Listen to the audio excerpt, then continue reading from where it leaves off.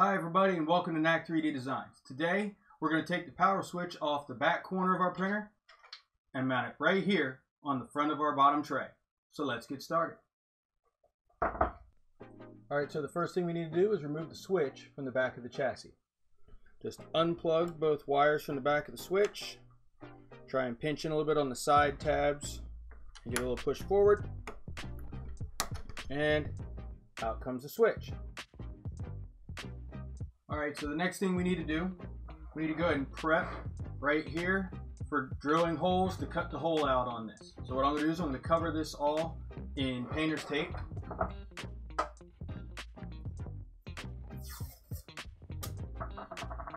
So we protect the surface from getting scratched and give us something a little easier to draw on with our pencil for marking out the hole. Just like that. Now the next thing we do is we need to measure out 1 7/8 from this seam. Now I usually line the tab up on the outside edge here, just like that, right at the far end of the radius.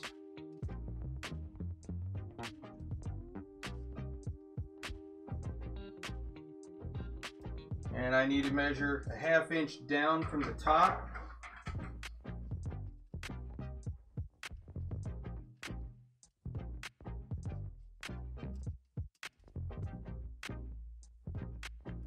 Now I have my starting corner for where the switch will go. Now I'm just going to use the switch to mark the height and the width for the hole that needs to go in there.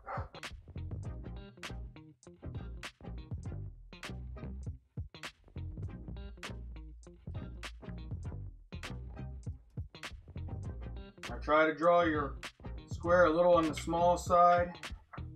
It's better to have to file it out a little bit than to cut it too big and then you see the opening behind the little tab on the switch. There's the hole cut out.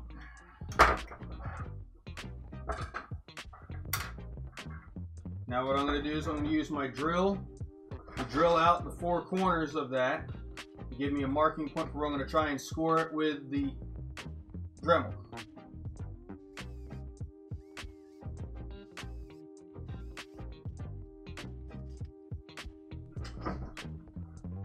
You can see I've marked out the 4 corners with the drill. Now I'm just going to take my Dremel with my carbide cutting blade and score those edges so I can hopefully break this out easier.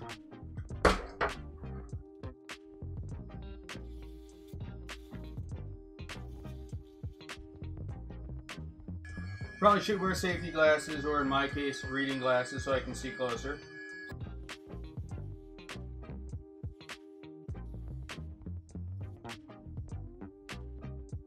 Now, this is a time where I wish I had a bit that was burned down a little bit smaller. It would have let me cut a little bit deeper.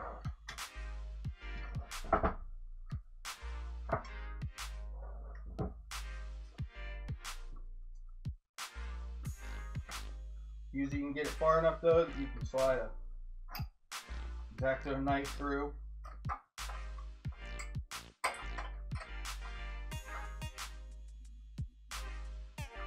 Hopefully not leave the blade in when you go to pull out.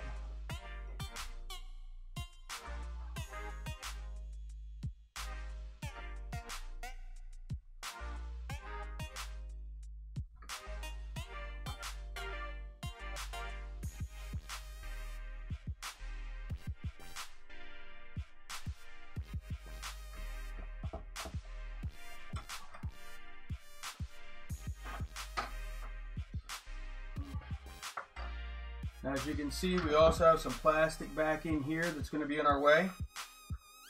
A pair of needle nose usually works really good. Just reach down in there, break out some of this.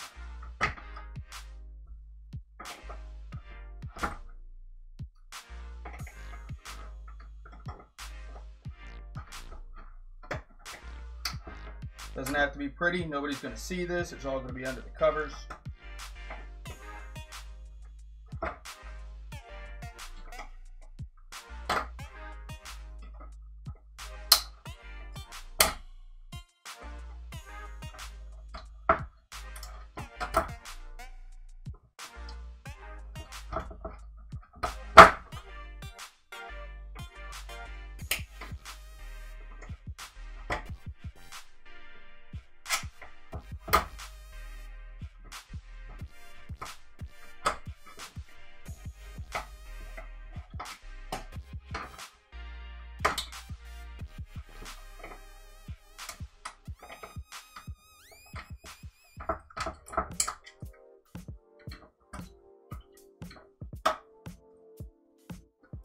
And if you can see here, there is actually a path you can follow from back here by the power supply through here, and it zigzags under and through and comes all the way along through here and makes it almost all the way to where the power switch is going to go. We're just going to break out one spot here so we can finish feeding the wires through. Now, it usually comes out a little cleaner if you go ahead and score it with the cutting wheel.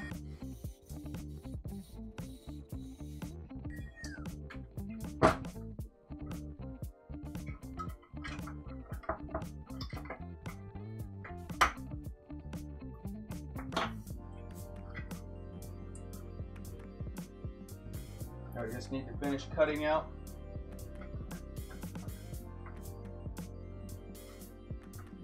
Where's my flathead screwdrivers?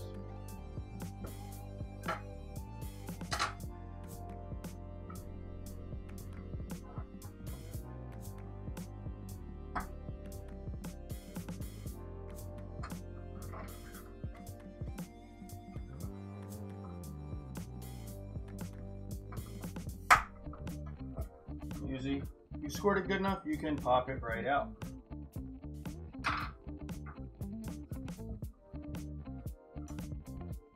Now we just need to clean the hole up and make it fit right.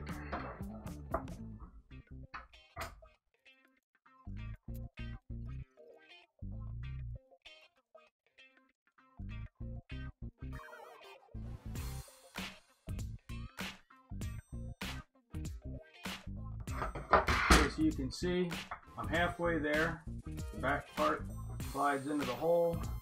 I just got to get my width set right. Just got to shave a little bit more off of here.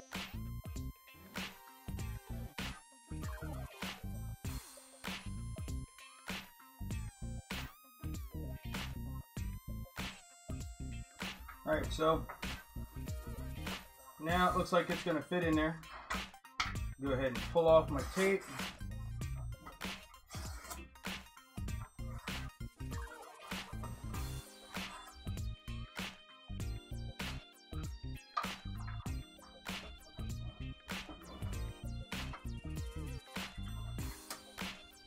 I'm just going to clean up my hole a little bit with my file.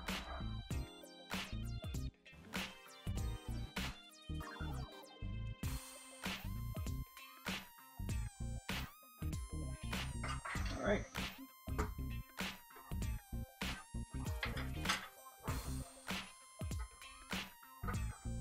And there's our hole. It's not pretty, but the switch does fit nicely in it. And it snaps in place and you can't see around it. Now, as you can see, I need to cut that opening a little bit further to the side than I did. So we're going to go and break out a little bit more right here. Got to have room for the connectors to plug onto the back of that switch.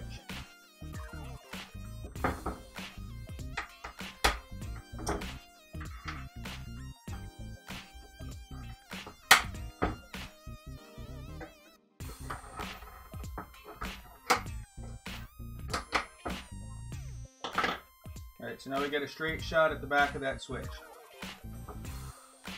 The only other thing we're going to do while we've got this here is, if you remember when we unplugged our Z-axis motor, the wire went down through here and popped back up on this side to plug into that, and there was really no way to get this bottom off without accidentally unplugging the Z-axis. I have yet to figure out why they think this plastic piece needs to be right here. So I'm going to cut out a section right here so when we put it together we can leave the Z-axis plugged in and the wire is just going to lay right through that opening.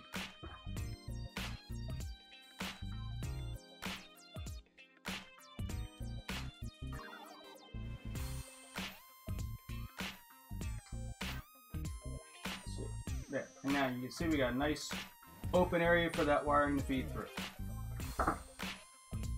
Alright, so for the next part of this upgrade, we're going to need the connectors that used to plug into our switch. I went ahead and cut them off. Left about an inch of wire on the end of each one of them. And you're going to need a scrap of that red and black wire that came with your E3D Hotends. You should have plenty of pieces of this laying around. We're going to basically feed it from the front to the back here. And then we're going to solder 1/2 of a JST connector onto it. And then we'll put the other half onto the power supply. That way, if you ever need to take the bottom tray back off, it's a quick disconnect instead of having to solder and unsolder something or try and unfeed this wire, which won't be possible. So what we're going to do right now is we're going to strip the ends of these off and tin them. Strip the ends on here. We'll solder this on. We'll insert our switch, and then we'll feed it down this trail to the back, figure out our length, and add on 1/2 of our connector.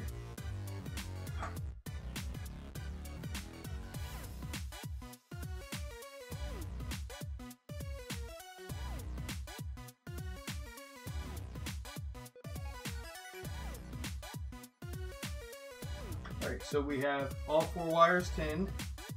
Now I'm going to go ahead and slide a couple pieces of heat shrink over the ends of the wires. And I'm going to connect each of our wires for our connectors to the wire.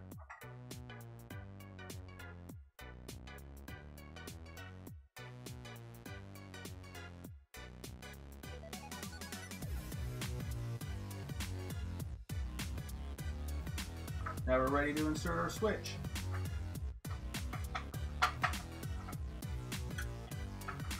It's easier to feed the wires through and plug them into the switch before you put it in.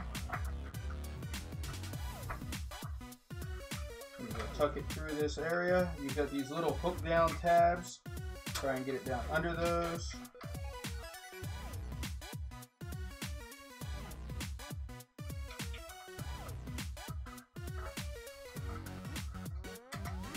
Now here's the tricky part. You've got to go down under to get to this one hole here.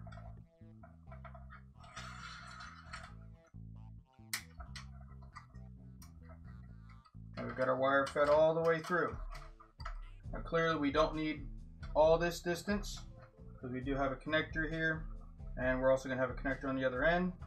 I usually just take it to about, loop it back to about that hole. Cut the end off.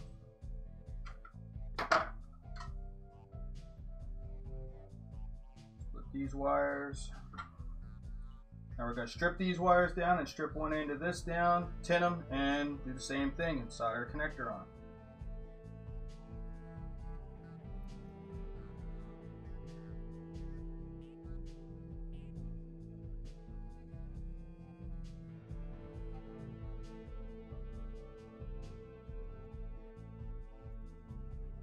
And just for common sense sake, we are going to attach red to red and black to black.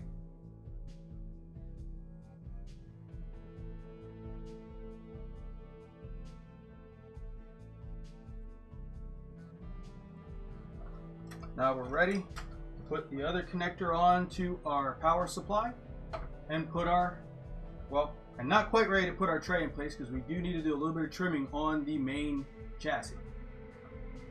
Alright, so the next thing we need to do is we need to go ahead and peel these wires away from the power supply, strip the ends, and solder on the other half of our JST connector.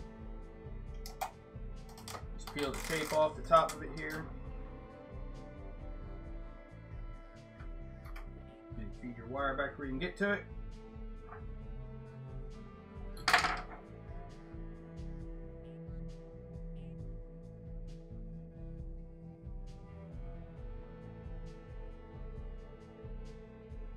And we'll just repeat. We're going to tin the wires and then solder them together.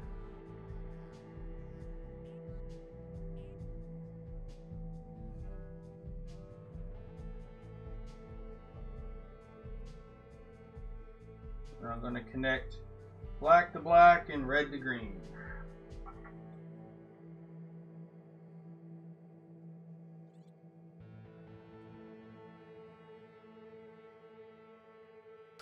Alright, so now this is ready to connect to our bottom tray. All we have left to do now is trim the front of this chassis where the switch is going to go. Alright, so for the next part of this, what we're going to do is we're going to line up our tray. The corners of the front basically line up with the corners of your uprights here. We're just going to make some light marks on either side of the switch so we know we're going to clear. Now what we're going to do is we're going to come about 1/8 of an inch down across the front here. We're going to trim all this out so that our switch can go in through.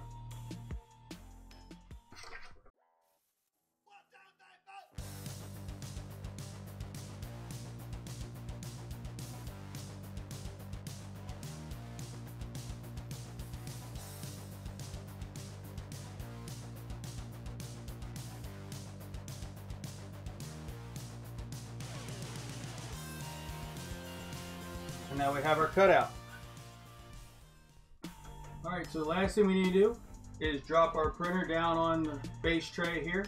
Now the hardest part of this is we'll need to take this wire, and if you see here, there is a small gap between the bottom tray and the back plate of the printer chassis. Wire is going to come up between the two of these and through this opening right here. Now what we're going to do is we're going to lift this up, we're going to set it on here, but we're going to set it off kilter and a little bit forward so we can feed this wire through.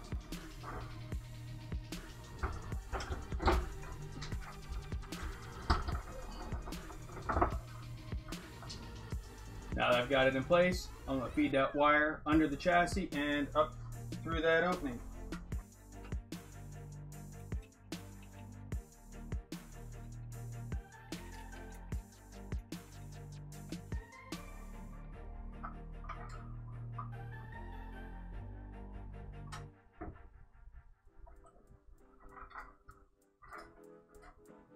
Now we've got the wire through the opening, we can go ahead and set the printer in its proper place and let it seat into the base.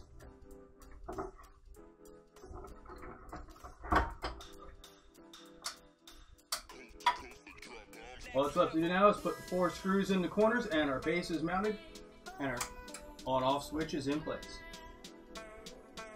Alright, so I've gone ahead and dug out 4 of the 12mm thread cutting screws. I'm going to go ahead and insert one in this corner right here.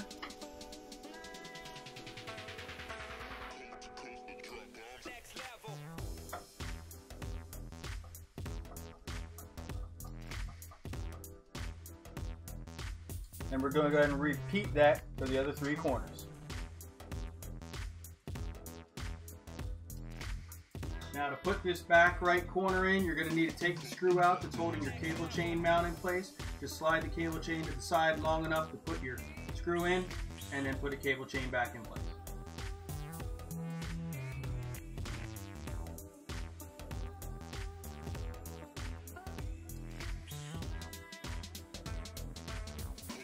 And wait, I almost forgot. We still have to plug in the power supply. Didn't you know everything I have spins? Alright, so cable coming from the front, from the power supply, cable coming from the front switch. Now it's hooked up and ready to go. Then just tuck those wires in nice and neat right there. Now we're ready to start putting up other plastic, but that's for another episode. Alright, so that wraps up relocating our on-off switch to the front of our base panel and installing our base panel. In our next episode, we're going to go ahead and install our Z anti-wobble and a flex coupler. Hopefully this will get rid of some of those Z wobble lines we see in some of our larger prints. If you like what I'm doing here, subscribe to the channel, ring that bell for updates, and if you want to help support the channel, there is a wish list and PayPal me link at the bottom of the description. And remember, if it ain't broke, upgrade it. We'll see you next time.